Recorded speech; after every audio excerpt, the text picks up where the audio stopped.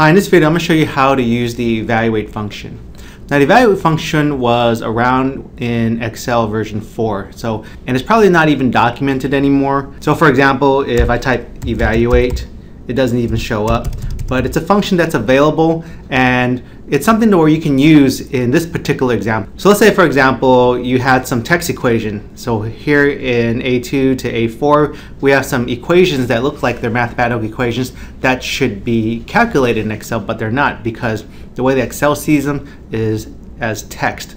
Normally, Excel sees numbers as values. So let me go ahead and type a number in here, and you'll notice that once I type in the number, it's going to align it to the right. But in this case, Excel is evaluating these numbers as text. So if I type in another equation, 64 maybe plus minus, maybe minus 2, you'll notice that now it's aligned to the left, and Excel is seeing these numbers as text. Now, so if you wanted to see the text equation and also have the result on the next column, there is a way to do that. Maybe you're trying to demo something or show some result or highlight some stuff. There's a way to do this. By calculating it. Maybe you have a long row of text equations, you don't want to go ahead and retype them in again. What you can do is use the evaluate function. So this is how it's going to work. Now, as I showed you earlier, you can't really type equal evaluate. So what you need to do is you need to define it as a named range. So I'm going to go here under formulas, go under define name. So the name I'm going to give it is, I'm just going to call it calculate.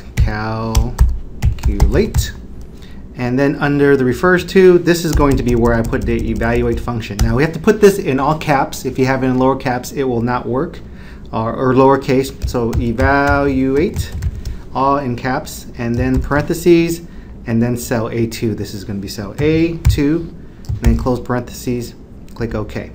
So once I have that done, in the name manager, I've created a name for that particular function. All I need to do is type equal calculate, and since I just typed the first couple letters, Excel's smart enough to know that, oh, I have a named range here, so I'm just going to just double click that, press enter, and now you see it's calculated that function. So I can actually just go ahead and click double click the fill handle now, bring it down, and it will calculate the other functions. So let's say if I put another type of text equation out here, maybe 345 times 345 divided by 2.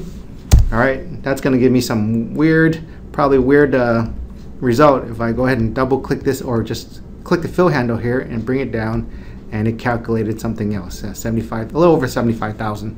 So that's how you can use the evaluate function if you've got a situation where you've got some text, some equation that looks like text, and you want to keep that, but you want to go ahead and see a result for it. So you can use the evaluate function for that. So I hope that helps. Thanks for watching.